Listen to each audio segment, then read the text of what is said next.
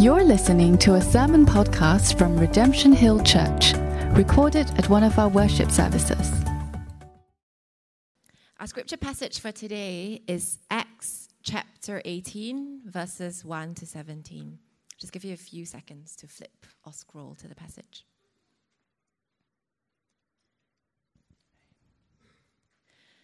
After this, Paul left Athens and went to Corinth. And he found a Jew named Aquila, a native of Pontus, recently come from Italy with his wife Priscilla, because Claudius had commanded all the Jews to leave Rome. And he went to see them. And because he was of the same trade, he stayed with them and worked, for they were tent makers by trade. And he reasoned in the synagogue every Sabbath and tried to persuade Jews and Greeks. When Silas and Timothy arrived from Macedonia, Paul was occupied with the word, testifying to the Jews that the Christ was Jesus. And when they opposed and reviled him, he shook out his garments and said to them, "Your blood be on your own heads. I am innocent. From now on, I will go to the Gentiles." And he left there and went to the house of a man named Titus Justus, a worshipper of God. His house was next door to the synagogue. Crispus, the ruler of the synagogue, believed in the Lord, together with his entire household. And many of the Corinthians, hearing Paul, believed and were baptized. And the Lord said to Paul one night in a vision, "Do not be afraid, but go on speaking, and do not be silent. For I am with you, and no one will attack you to harm you, for I have many in this city who are my people." And he stayed 1 year and 6 months, teaching the word of God among them. But when Gallio was proconsul of Achaia, the Jews made a united attack on Paul and brought him before the tribunal, saying, "This man is persuading people to worship God contrary to the law." But when Paul was about to open his mouth, Gallio said to the Jews, "If it were a matter of wrongdoing or vicious crime, O Jews, I would have reason to accept your complaint. But since it is a matter of questions about words and names and your own law, see to it yourselves. I refuse to be a judge of these things." And he drove them from the tribunal. And they all seized Sosthenes, the ruler of the synagogue, and beat him in front of the tribunal. But Gallio paid no attention to any of this. These are the true words of the living God. Thanks be to God. Help us to respond in faith. Thank you, Heather. Good afternoon, everyone. Sorry about that, Heather. I was so excited to get up here that I didn't read the service details properly. It's great to be here. I actually was at ECP this morning, visiting English Church Plant for the first time, and so it was very wonderful to be there, and now it's wonderful to be back, even if I did try and climb up on the stage a little bit too soon. So this morning, our sermon title is Living in Weakness and Trembling. Let me start by telling you a story. A woman by the name of Joni Eareckson Tada, in 1967, she was 17 years of age. She was very active. She loved sports and all kinds of outdoor activities. Her father had been an Olympian. So clearly athletics and being physical and strong was a huge part of the family. And there are indications that her dad wanted her to grow up to do something similar. But when she was 17, and they were a Christian family, when she was 17, she dived headfirst into a pool, and it was shallower than she thought, and she broke her neck. And that was in 1967, friends. That's a long time ago. She's been a quadriplegic since then. It's a long, long time. And Joni Eareckson Tada spent her first couple of years after her accident angry, bitter with God, grumbling, and thinking that her life had come to nothing.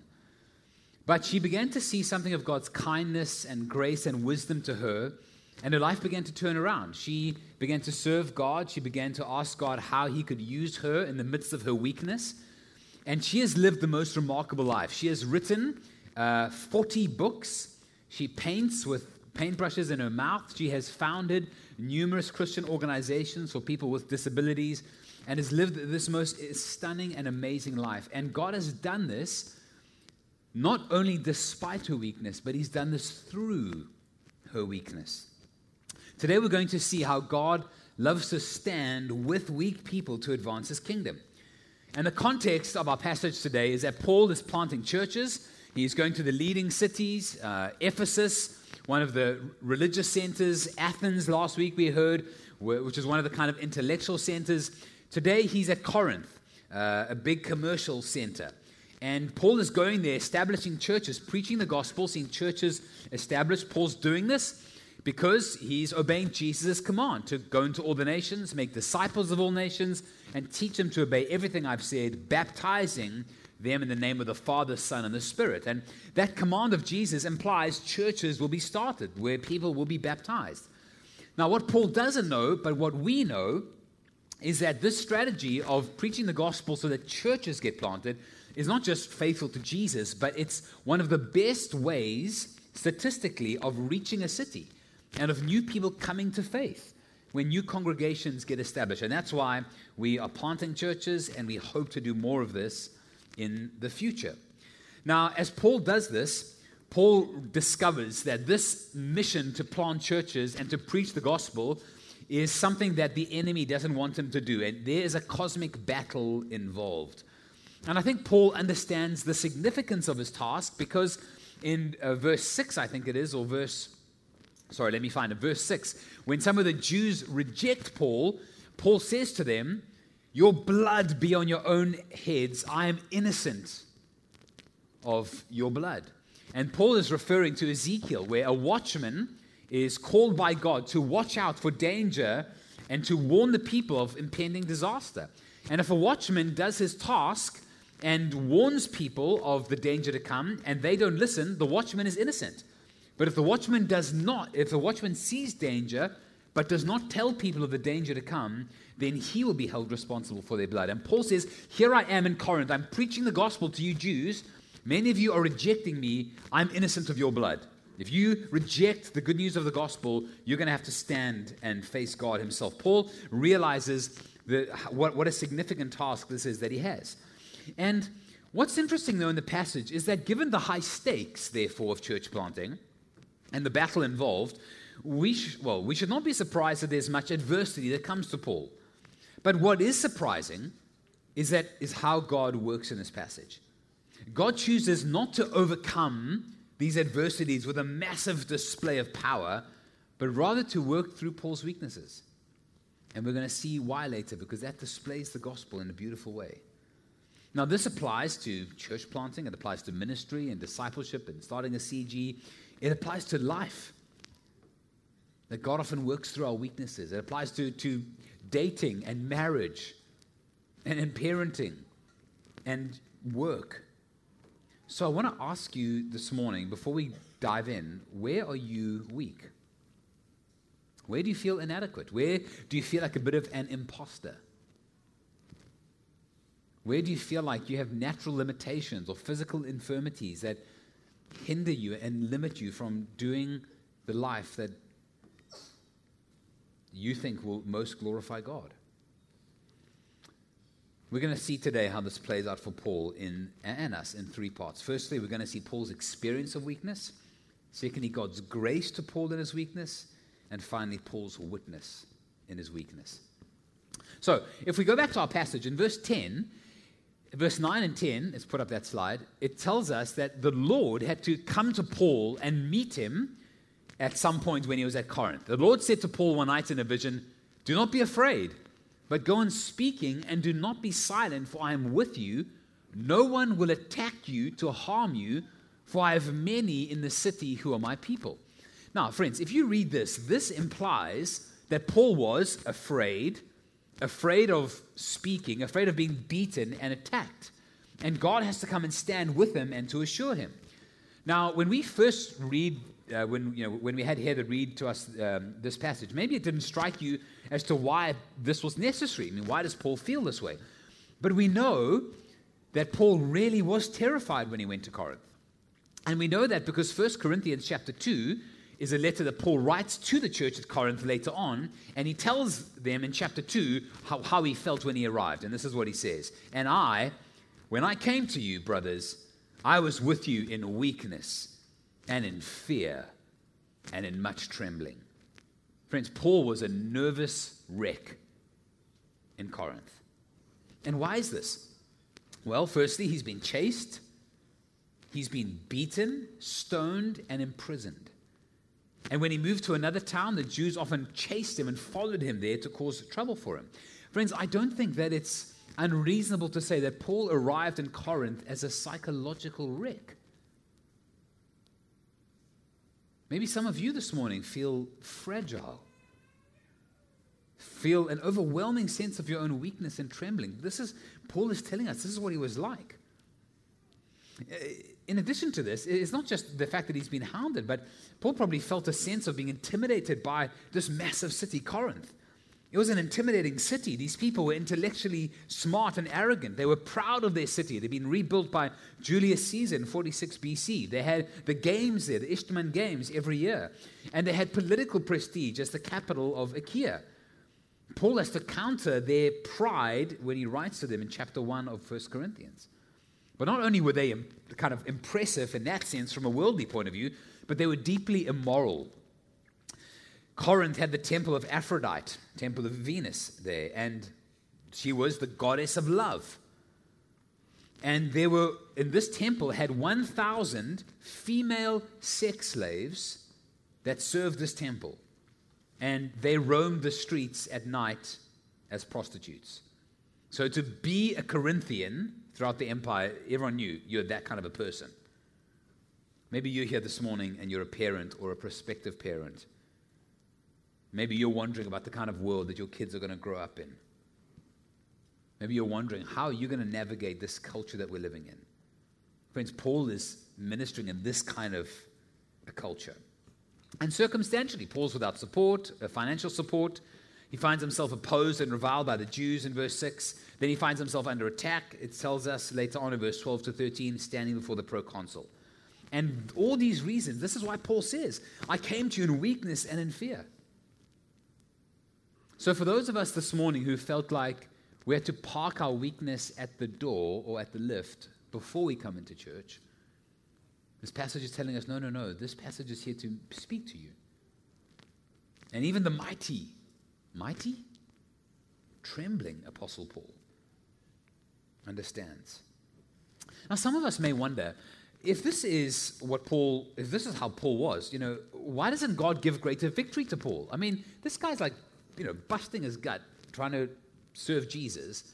And Jesus, risen from the dead, he is victorious. I mean, why doesn't he just make it a smoother path for Paul? Well, why doesn't God just obliterate all of Paul's enemies? Well, we're going to explore what God does. Let's see God's grace to Paul in his weakness. What's fascinating when you look at the passage is that God does not respond by simply removing all of Paul's adversities. Paul's adversities remain. They continue in many ways through the chapter. And yet, in the midst of them, we see God's grace poured out upon Paul. And God comes to stand with Paul, saying, I am with you. Don't be afraid. Yes, all these enemies, these roaring lions seem to be staring you down and roaring at you. But Paul, you can continue going on because I, God, your Father, I am with you. And so in verse 9 to 10, we saw the Lord said to Paul, don't be afraid. Go on speaking. For I am with you. This is God's promise. This is God's grace to him. Now, we're going to see how God's grace to Paul is manifest in at least two ways. That's kind of how I've summarized it in the passage. Firstly, God's grace comes through the provision of people and resources. God clearly encourages Paul through friends here. There are new friends that Paul has, Priscilla and Aquila. Meet Paul at Corinth, it seems like. It tells us in verse 2 to 3. And interestingly enough, Priscilla and Aquila they seem to be like expats. They were moving around, and they actually move around a lot throughout the empire, and they become significant ministry partners of Paul. And it tells us in verse 2 that they left Rome because there was an edict given where all the Jews were expelled out of Rome. So Priscilla and Aquila have bad life circumstances. They have to go to Corinth, but they meet Paul. They're both tent makers where Paul's working his day job, and they become friends, and they are going to be like life support to Paul. And we'll see more next Sunday as we see more about Priscilla and Aquila, this business couple.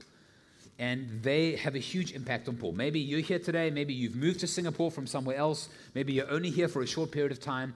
You could be a profound blessing to the kingdom of God and to God's people, even in a short space of time. But we also see that Paul has old friends that come and visit him.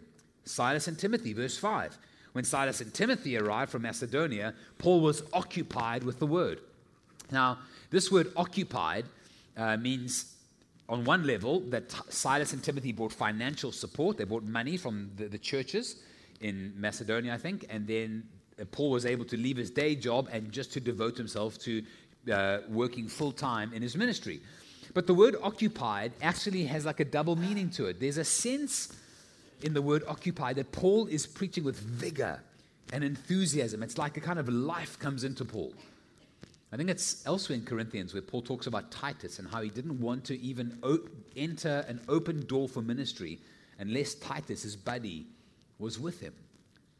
These friends, these ordinary relationships are like a grace to Paul in the midst of his adversity. And God grants Paul spiritual fruit in the midst of his adversity too. We spoke about how Paul says, to the Jews, I'm innocent of your blood. But then surprisingly, when Paul leaves the synagogue in verse 6, Paul says he goes and he ministers at the house of a man named Titius Justus, and then whose house was next door to the synagogue, and then Crispus, the ruler of the synagogue, believed in the Lord and was baptized. So it's like suddenly there's a little bit of fruit. God shows Paul, hey, I'm still at work here. And in fact, many people think that what God meant when he said, I have many people in the city, is not God just saying there's multiple churches in Corinth and all these hidden Christians that are going to pop out the woodwork, because Paul's one of the first Christians there and he's like breaking new ground. There weren't many churches there. There actually weren't any churches there. But what that line is likely referring to is the fact that God has many people in that city that he's working in and calling to himself. And though Paul is in the middle of adversity, as he preaches, God's going to use Paul's preaching to gather in those that are God's people into the church. And Crispus is one of those. And Paul begins to see some of the spiritual fruit. Friends, can you see here, in the midst of Paul's weakness, in the midst of his adversity, God's grace comes to fortify and strengthen him. Not by removing the weakness, but by showing him he's standing with him. And we also see that God's grace comes through turning adversity to triumph.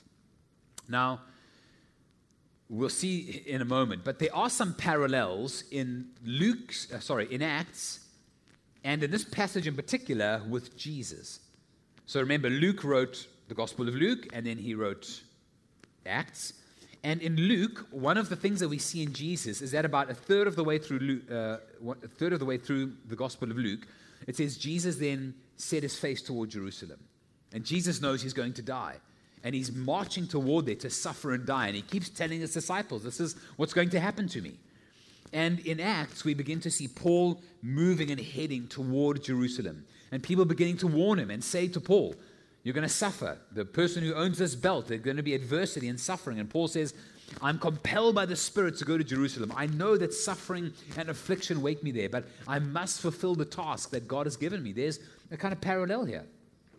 And now, just as with Jesus, who was arrested by the Jews, put on trial by the Roman overlords, and then had the initial Roman rulers say, this is not really our business, so that happens with Paul. Arrested by the Jews, Paul is going to be put before the Roman rulers, the Roman proconsul, who's going to dismiss the charges. And Jesus, who suffered in weakness, and whose weakness was turned to strength, where God turned Jesus' death and his crucifixion toward our strength, a similar thing is going to happen to Paul here. What happens? Paul gets arrested, he gets put before the proconsul, and the proconsul goes and listens to the Jews who have brought Paul, and they hear all of their complaints against Paul. He's causing people to worship other gods. That's Jesus. And the proconsul says something to him. He says, if it were a matter of wrongdoing of a vicious crime, O Jews, I'd have reason to accept your complaint. But since it's a matter of questions about words and names of your own law, see to it yourselves. I refuse to be a judge of these things. What happens? Galileo dismisses their complaint. And this may seem somewhat inconsequential, but it's very significant. Because the fact that in a major Roman city, Corinth, a proconsul ruled that Paul's preaching was not disturbing the public order and was legal, and that essentially Christianity was some variation of Judaism. What this essentially did was it set a legal precedent throughout the empire that Paul's preaching and Christians could no longer be persecuted as being a false sect, but rather Christianity was seen as being under the broad umbrella of Judaism, and therefore they had legal covering. And this really provides Paul and others breathing room for the next couple of years. In other words, what seemed to be real adversity here, God turns around actually for Paul and for Christians' goods. Friends, I want us to see here that God is not removing Paul's suffering, but he's with Paul in the midst of it. And the result is here that Paul has a long and fruitful ministry in Corinth. Verse 11 tells us he stayed 1 year and 6 months teaching the word of God among them. This is one of his longest and most fruitful times. And yet, he's trembling. He's in fear. His position seems to be precarious. I mean, even when Galileo makes this ruling, it says he drove them from the tribunal, verse 17, and they all seized Sosthenes, the ruler of the synagogue, and beat him in front of the tribunal. But Galileo paid no attention to this. So Galileo is saying, hey, let Paul go. I'm not going to accept these charges. And yet, the ruler of the synagogue, who maybe, we don't know exactly why he was beaten, but these Jews beat him, and Galileo just leaves it. I mean, Paul's probably thinking, oh my gosh, I'm probably not getting much protection here, right? But yet, do not be afraid, Paul. Go on speaking. No one will harm you. I have many men in the city. Now, friends, some of us, I understand, some of us this morning may be saying, well, if that's the grace of God, count me out. That's not the kind of grace I want, right? And if you thought that way, you're not a heretic, because Paul tells us he thought a similar way. In 2 Corinthians chapter 12, Paul says there's this thorn in the side, a messenger from Satan, this affliction, the suffering that Paul goes through. And it says he pleads with the Lord to remove it. 3 times I pleaded with the Lord about this, that it should leave me. God, please, take this away. But he said to me, my grace is sufficient for you. My power is made perfect in weakness. Friends, to put it another way, we could say this. It's not that God doesn't care for Paul, but that God loves Paul so much, he wants Paul to experience a deeper power than what Paul could know through his strengths. This is a lesson that I am very slowly trying to learn. I have not wanted people to see and think of me as a weak person in my life. I've been for counseling in the past. They're like, you can't admit any weaknesses. That's not in line with this passage. That's not in line with the gospel. But you know the blessing when you do start to recognize your limitations and confess your weaknesses? You know what that does for a marriage when you can begin to be more real and not pretend you've got it all together? And not just show like a stiff upper lip and pretend like nothing in this world affects you and you're just bulletproof, but could be more vulnerable in your relationships. Oh, friends. Yes, for those who are strong, this is scary, but this is beautiful. This is how God breathes His grace and His life into relationships. This is how God makes marriages strong. And this is what the shape of Christianity is. weakness, then glory. Suffering, then glory. Death, and then life. And we're going to see this now in our last point, Paul's witness in his weakness. So far, we've seen Paul's circumstances, why he was weak and trembling. We've seen how God interacts with him. Doesn't remove all these adversities, but yet God is standing with him in the midst of them. What does Paul do? How does Paul live? We see here, friends, Paul's priority, verse 5 tells us, is to preach. And the nature of what he says is the key to understanding this dynamic of God. Now, I want you to pay attention to verse 5. You're going to read it and think that it's irrelevant, but listen to me carefully. Verse 5. When Silas and Timothy arrived from Macedonia, Paul was occupied with the word, he's preaching, testifying to the Jews that the Christ was Jesus. Now, some of you are rolling your eyes saying, is that the big reveal? I mean, don't we hear the gospel every time here? No, pay attention, pay attention. This is written in a very specific way. He's testifying to the Jews that the Christ was Jesus. Now, first things first, some of us think, of Jesus Christ, and we think Christ was Jesus' family name. Like my family name's Murphy, right? Mary and Joseph was Joseph Christ and Mary Christ and Jesus Christ. But that is not the case. Christ is a title. It's a title. And the title is the Anointed One, the Messiah, the long-awaited one, the one that the Old Testament scriptures have promised and prophesied, who will rule over all of this creation, the one to whom every knee will bow, the one who will deliver God's people from all of their oppressors, will lead them into new life, where a new kingdom will come. And they were longing for this, and they couldn't wait for this Messiah to come. A display of strength and power. He will come and liberate us from our Roman overlords.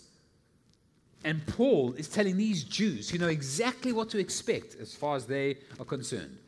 Paul says, the Christ, this ruler, was Jesus. What is Paul saying? Paul's saying this figure that you've longed for and prayed for and desired, who will come and deliver you, that Christ is the peasant from Nazareth who died on a Roman cross, who suffered. Friends, this is a crazy message. Those words are incomprehensible to a Jew. The Christ was Jesus who died on a cross. This is a complete paradox. It's an oxymoron. It's like saying, come, I'm going to make you very, very rich. Come while I give you all of my monopoly money. You're like, that's not going to, you've misunderstood. That's not going to make me rich. That's worth nothing. The Christ was Jesus. This doesn't strike you as true power. It seems weak. It seems pathetic. That's why Paul says the preaching of the gospel, the preaching of Christ was weakness, foolishness to many. And friends, Jesus really suffered this way. I was doing some preparation recently for Easter weekend, thinking about Jesus' death and his resurrection. And Mark 14, verse 33, it tells us when Jesus is in the Garden of Gethsemane, he was in agony as he's praying. And it says there in verse 33 that Jesus was astonished. He was shocked when he began to comprehend the weight of the suffering that was before him. Sweating like drops of blood. Shocked. Horrified. Friends, Jesus been through something no one here has ever been through. Paul's witness here, friends, is that the Christ, our Savior, was Jesus, a sufferer, crucified in weakness. Now, friends, we know that Jesus' resurrection 3 days later is the ultimate vindication, the eternal victory, so that Jesus will stand with us forever, having defeated death and sin. Jesus' resurrection, friends, is true victory. But we must admit that it is unusual. There is real loss and grief and sadness. Now, why does God work this way? We don't know all the answers. I don't want to pretend I can unravel the mysteries of God for all of you this morning. But there are two things that I can say. Firstly, Jesus, friends, must enter into our world not just in a weak way, but in an even worse way. He will ultimately become sin for us so that he can die for our sins and forgive us of them. Jesus entering this world because he's come to accomplish something. Not just to be the hero and to have everyone worship him, but he's come to do something. He's come to carry not just our weaknesses and frailties and infirmities, which he does carry. He's come to carry our sins. And Jesus enters into suffering in this world by being beaten. He experiences suffering. Jesus experiences sin, though, in a different way. Not by Jesus performing sin or living in sin, but by having our sins laid upon him at the cross. This is fundamental to Jesus' ministry and his work, to come and save us from our sins. But secondly, friends, I think Jesus or God working this way is because Jesus is turning what this world values on its head. God is showing us his kingdom is another kind of kingdom. A kingdom that is not just for the strong, where weakness is scoffed and despised and we leave it at the lift lobby as we come up into the ballroom. No, Paul here in this passage, but because of Jesus, Jesus identifies with weak sufferers. And so Jesus triumphs over sin and suffering, but in a subversive way.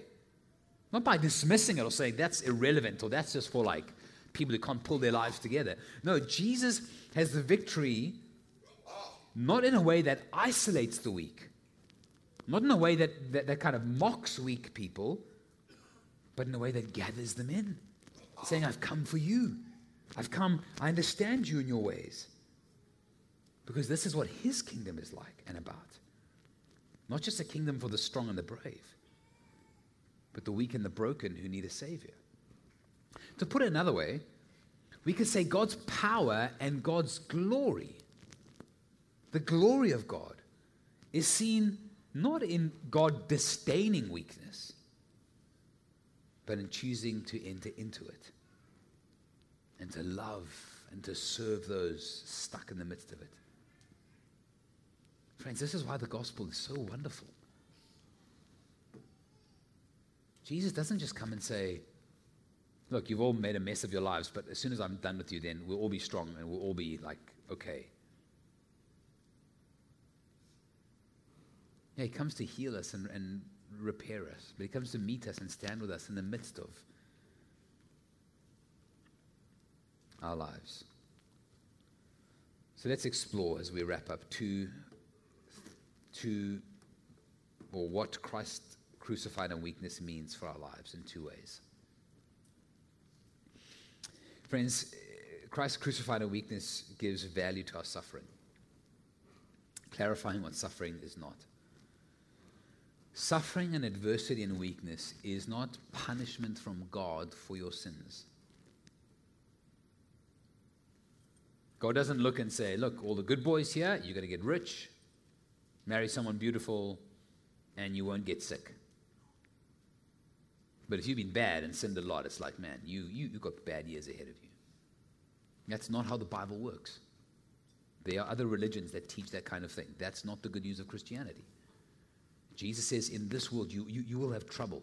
You're good, you're bad. Didn't Ecclesiastes teach us that? You do all the right things, you're righteous, things will go wrong.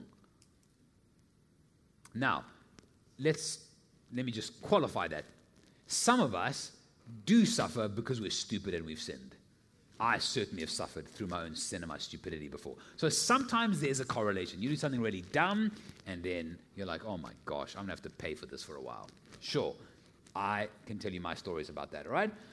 But generally, you don't tie every bit of adversity or suffering or weakness to your own personal sin.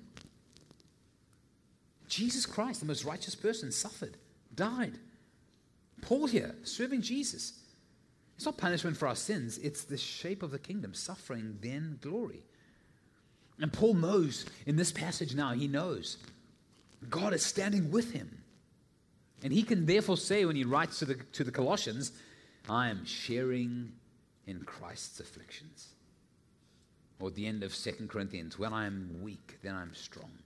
Now, this strength that Paul experiences now is a strength because he knows not just his own brilliance and gifts, but he knows the presence of the risen Christ with him in his suffering. Paul has come to enjoy the presence and the nearness of God more than even his physical comfort. And therefore, he says he can rejoice in his weaknesses. We, through it, get to know him and his power more. And therefore, our faith, friends, as Christians, we come to prize God and knowing him and his fellowship and his standing with us more than just a comfortable life. But it also shows us, secondly, that the gospel goes forward through our weaknesses more often than our strengths. Friends, Christianity is not about being a superstar with all the gifts. You know, when I was a kid, I used to think, why doesn't God just convert all of the celebrities? I was in like sports mad South Africa. It's like, why don't you just convert the captain of the cricket team and the rugby team, and then the whole country will become Christian? I mean, it's like so simple, right? Just get like a couple of celebs. It's like, God, I've got a better strategy than you. But friends, that's not how God works. God does not just try and pick all the superstars, get his like all-star team together, like, now we're really going to like, man, we're really going to rock this now.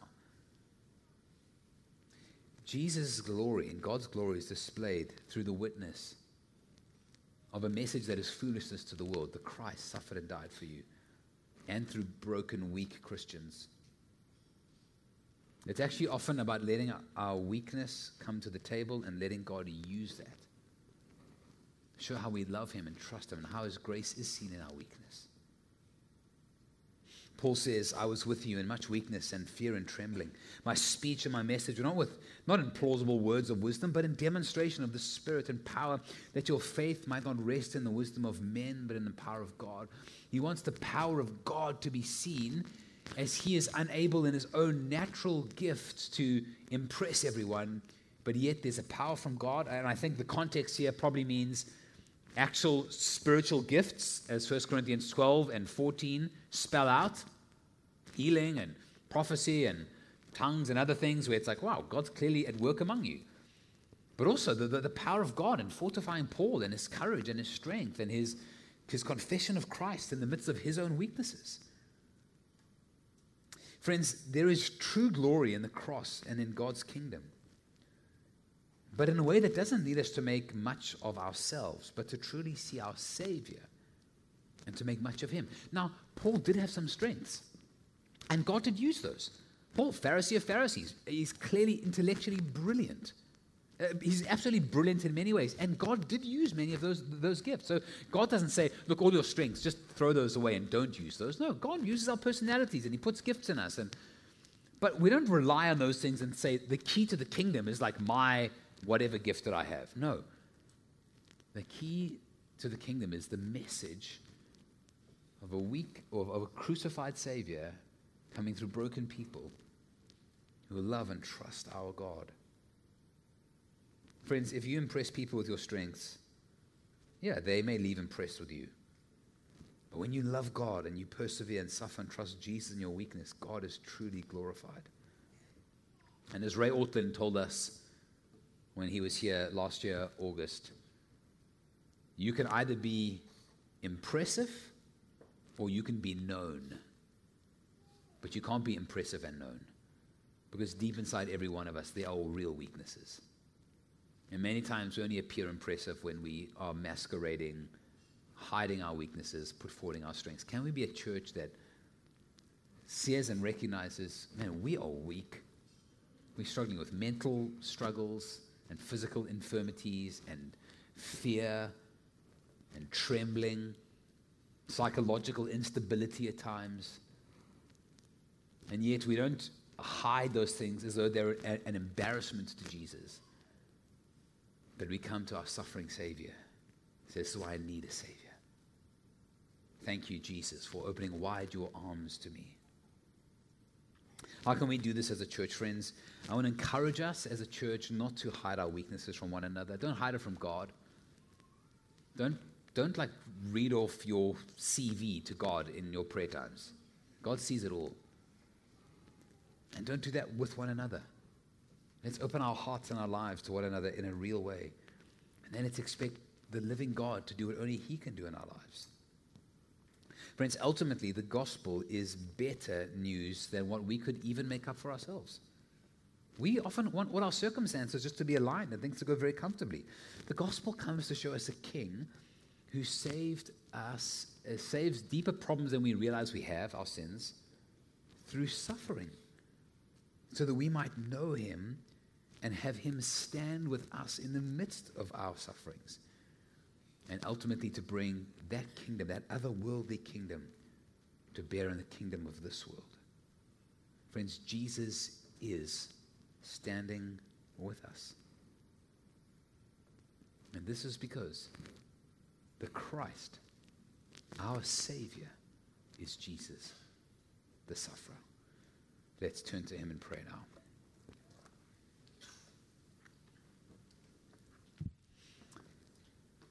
Father, if we were to invent the best God that we could invent, it would pale in comparison with the glories of who You are. We may think we would make You amazing, but we would head off in the wrong direction. Lord God, You are so much more glorious and beautiful and tender than we could imagine. And not only are You like that, but You've come to reveal Yourself to us and to love us and to fold us into relationship with You and to build a community of people who are learning slowly, stumbling forward, but learning to live like You and be like You. Lord, this morning, we want to confess to You not only our sins, we want to confess our reliance upon our strengths. And then we want to receive with open arms our Lord and Savior, Jesus, our Savior, who was a sufferer. We ask this in His name. Amen. You've been listening to a sermon podcast from Redemption Hill Church. You can find more of our sermons online at www.rhc.org.sg.